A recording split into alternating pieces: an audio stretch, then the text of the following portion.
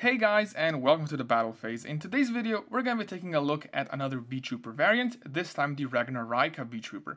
But this is not just a basic Ragnaraika Beetrooper deck, because we are not playing the Ragnaraika Evil Seed nor the Ragnaraika Bloom. We are keeping the Ragnaraika engine at a minimal, just using it to enhance our end board. So that keeps the engine slots at a minimum, allowing us to play a lot of the other stuff you would want to play in a deck. Since Bloom and Evil Seed are also secret rares, this keeps the deck's price a lot lower than we would have it otherwise. So, with that said and the premise set, it is time for us to hop into the deck profile. As you can see, starting with the main card of the deck, obviously the Resonance Insect. So we're playing the 3 copies of the Resonance Insects, the only starter you're actually going to need in the deck. Opening this alongside one extender, so this plus an extender is going to be full combo. But you need to open the Resonance Insect. We know the effect: if it's sent to the graveyard, it searches a level 5 or higher insect. If it's banished, it then Foolish Burials an insect. Just so much playmaking in one single card, and this is the main card you want to see in every single hand. Since that's only 3 copies of the Resonant Insect, we obviously want to keep the consistency higher, so that's why we play the 3 copies of Retaliating Sea as well. Retaliating Sea's effect is if it's sent to the graveyard, it can search a Earth Insect, which is Resonance Insect. This is a little bit trickier to combo with this card, so using it is going to require us to have 2 extenders, not just 1 insect extender alongside it, which makes it a little bit trickier to use in the combo, so we do prefer to see our Resonance Insect than the Retaliating Sea. However, since there is so many little ways to access the Resonance Insect, we have to play this card as well. But even like this is only 6 starters in the deck, not ideal. So that's why we also have to play some spells to make up for it. One of such is going to be Small World. We do play the 3 copies of Small World. The card is a -1. However, because of the web of Small World bridges this deck has, and it really has a lot, as you can see, Small World is very useful because it not only gets almost every card in the deck gets you to your Resonance Insect in order to perform the full combo, it can also search you the extender that you might be lacking to perform full combo. So it's very flexible, either adding in the starter you need or the extender you need. Very flexible card, so it's worth the minus. And the other card we play is the 3 copies of Pot of Prosperity. Since this card got reprinted, there is no reason for us not to play it. Again, a very flexible card that can either search as the extenders or search as the starters in the deck. And this, alongside our 6 starters, kind of fills the void of consistency, allowing us now to have effectively 12 out of 40 cards in our deck, cards that are starters or search starters, which gives us an 85% chance of opening a card that is a starter or searches a starter in our opening hand. So that is really good. Even though you might open sometimes the Resonance Insect and you might not have 2 extenders to make it full combo, you can also Small World it into Resonance Insect, going through one of the extenders as a bridge. So that is also a cool thing about this as well.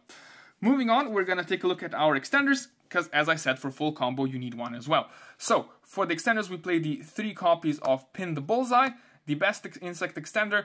If you control insect, you can special summon him from the hand. The good thing about him is if you open him, you can, with Small World, convert him into Resonance Insect through Beetrooper Scale Bomber, which is, as you might think, the next extender that we use in this deck. So if you normal or special an insect, you can special the Scale Bomber from your hand as well. And this guy also bridges to Resonance Insect through Small World if you needed to, using Pin.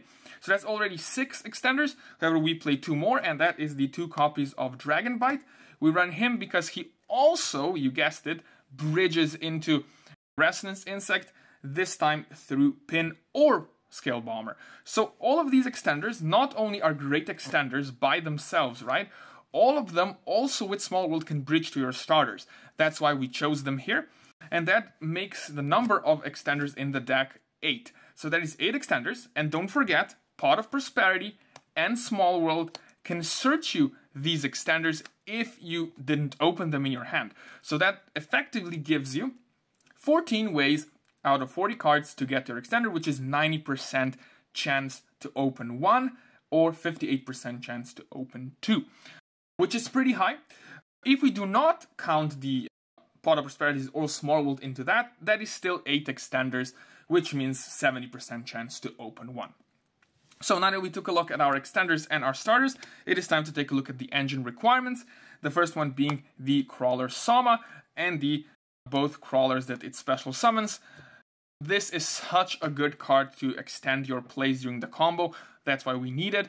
Soma is Surge by Resonance Instinct. Since it's not a starter, we are only playing 1, right? Is because it's an extender needed in the combo. So this is basically the engine that we have to play. Soma is searched by Resonance Insect alongside Beergram, who is also searched, and Doomdozer, who is also searched. So these are for our high-level insect monsters that we play for Resonance Insect search targets.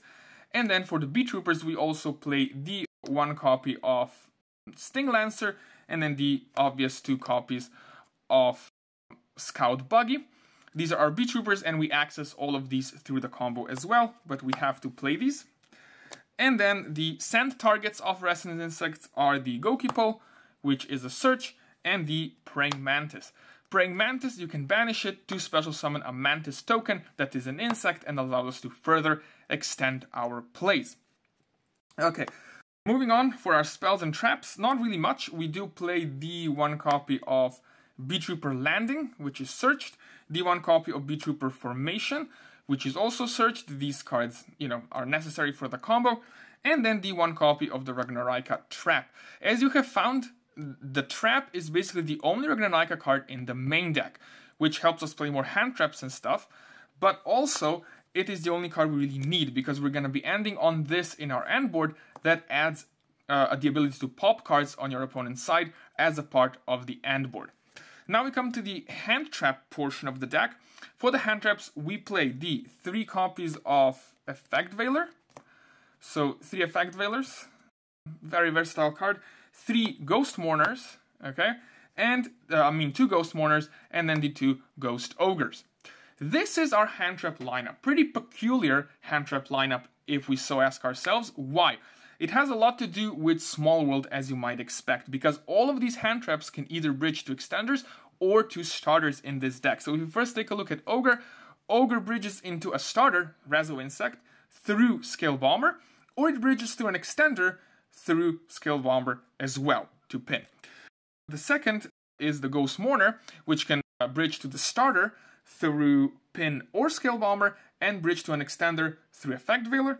And the last one is Effect Veiler, which bridges to a starter through Pin the Bullseye and bridges to an extender through Ghost Mourner. So that is basically the idea behind this. We're not playing Ash because the card doesn't have a viable Small World bridge to Resonance Insect. We're also not playing the Infinite Impermanence because that card is not a monster, and as such we can't use it with Small World to dig for our pieces. So that is basically the lineup that we have chose. 3 Veilers because it's not once per turn, and then 2 of the others. And statistically speaking, that's 7 hand traps. So 64% chance to open 1 going first, and 71% chance to open 1 going second. That is the main deck. Now let's hop on to the extra deck. Looking at the extra deck, we do play 2 Ragnaraika extra deck cards. First of them is the Mantis Monk, and the second one is the big boss monster, the Stag Sovereign. So this is the only 2 Ragnaraika cards we are playing. So in the whole deck, even though I've titled it Ragnaraika Beetrooper, we are only playing 3 Ragnaraika cards, 1 in the main and 2 in the extra. However, these 2 cards are going to be parts of your end board. So this is a pop 2, and this is going to be a pop 1. So basically these 2 cards allow to add to our end board 3 pops, and then we need the Mantis Monk as a way in order to extend our plays. This guy banishes, so basically it banishes to search the trap, while that banish also triggers the Resonance Insect in the graveyard that gets banished. So it has very good synergy with Resonance Insect, and also searches as the trap, which is our interruption. And then Stag Sovereign is just a really good piece of the end board that allows us to give us that pop 2. So even though the package is not big, it has a very big impact on our end board, finishing on both of these 2 cards at the end. So that is the Ragnaraika part. Now moving on to the more basic Beetrooper extra deck. That is the 2 copies of Beetrooper Armorhorn. As we know, the big playmaker, right? We always go into this. You can banish the 2nd copy with Pot of Prosperity, but you need 1 for the combo. And then the 2 copy of Picofelinia.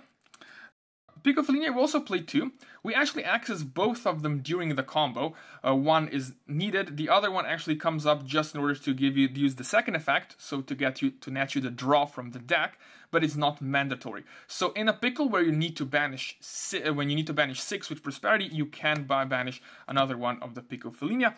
But this is basically the main, link setup for the link 2s, as we always use. And then the next Beetrooper is the Invincible Atlas. The Invincible Atlas is, as always, used in order to pop the face-down card from Crawler Soma's effect in order to summon the Beetrooper from deck. So it is needed in the combo as well, and obviously the part of the main link lineup here.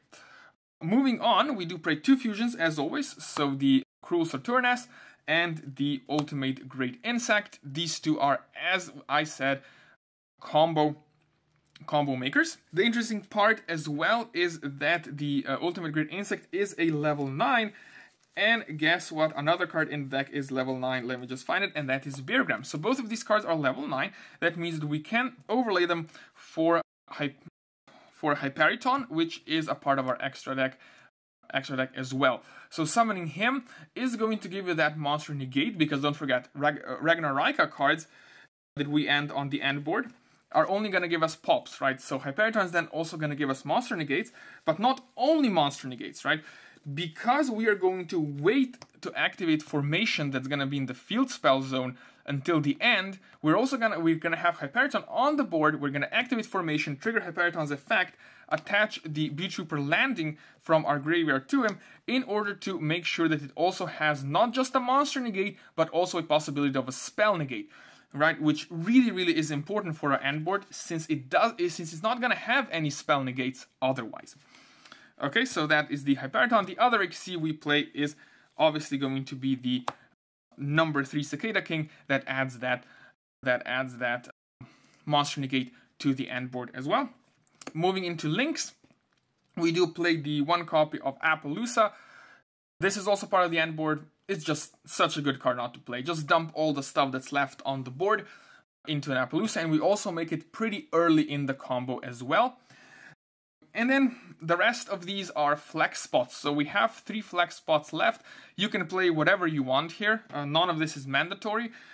I really like to play, obviously, the IP Masquerena and then the SP Little Knight or Nightmare Unicorn. In this case, Nightmare Unicorn, but you can also play the SP Little Knight if you have it. This is, in my opinion, just, basically just a package. If anything goes wrong, you can still draw something out. And another card, if anything goes wrong, is the Papillon.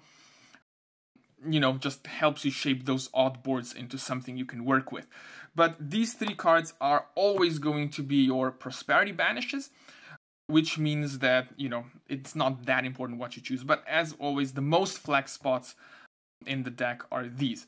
So Ragnaraika, as I said, gives very good variety to the end board, which I am a big fan of, without taking up much space, because in previous versions, as you saw on the channel, the Fusion Beetrooper and the Naturia Beetrooper, we always used some kind of other engines, like the Naturia engine, which was a lot of cards in order to achieve a better end board. Here, with only 1 in the deck, we actually have a lot more freedom to play other stuff. So you can always decide to cut some starters, cut some extenders, to add more hand traps, or vice versa, in order to shape the deck to your liking. But this was the deck. Don't forget to check the combo tutorial to see how we established the new Ragnaraikas into this Beetrooper combo. And till then, don't forget to like and subscribe, and I'll see you guys in the next one.